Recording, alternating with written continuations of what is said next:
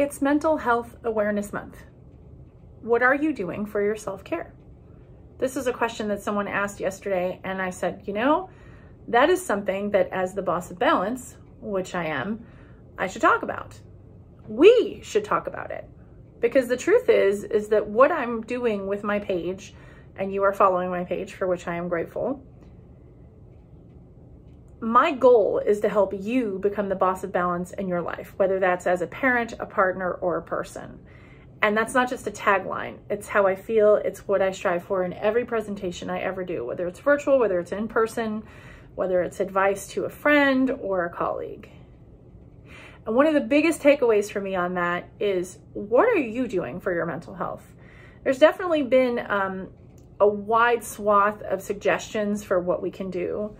And one of those things I'm doing right now, actually, as you're watching this, I'm in Las Vegas and I'm taking a long-awaited trip with one of my girlfriends to relax and do nothing but relax. I don't have anything else in the agenda. I'm not speaking on this trip.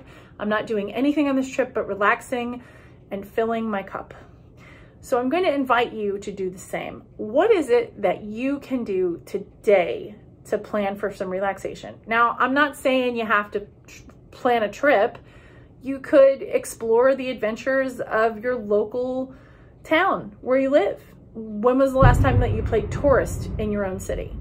Something to consider. As we wrap up this week's message, I do want to encourage you that if you have not done something for your mental health, please consider one of the following suggestions. Set boundaries on your social time. Do a breathing exercise. Establish a bedtime routine. Sign up for a class on a topic that you love. Practice emotional regulation when you don't need it. So those are just a few suggestions that I would recommend, and remembering always that rest is a right and you don't have to do anything to earn it. And way too often you feel like, oh, well, I'll rest when I'm done with this project. Doesn't work that way. Unless you are intentional about your rest, you will not do it. So my message to you this week, while I am on vacation, is to say, please put it on your calendar, book some time for yourself so you can rest. I'm Jen Haston.